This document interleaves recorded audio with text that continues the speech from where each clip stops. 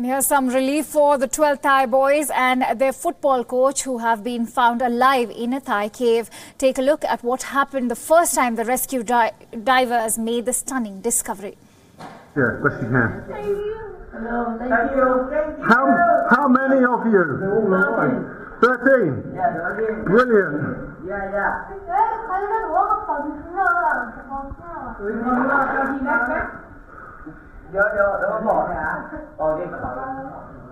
Backpack is we go inside. No, not today. Not today. There's 2 of us. You have to dive. We are coming. It's okay. It's okay. Many people are coming. Many people. We are the first. Many people come. What day? But their ordeal is not over. The teenagers were found in an underground chamber deep inside the cave. The military says that the boys will have to wait for months to be extracted from the cave due to heavy flooding during the rainy season.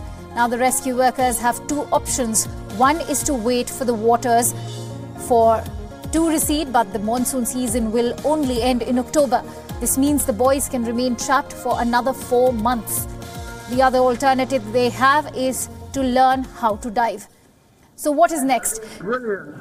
Till a rescue plan gets chalked out, the diver will give the boys company. None of the team can swim, and rescuers have said they may have to wait several weeks for the water to subside before they can be taken out.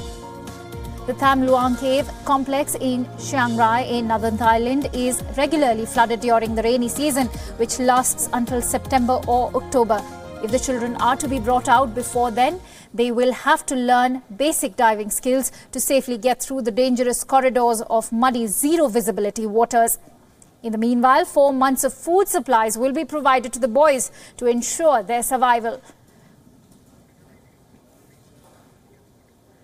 And what you can see are live visuals coming in from the rescue spot in Thailand. As we told you, that the team of 12 Thai boys and their football coach have been found alive in the Thai cave.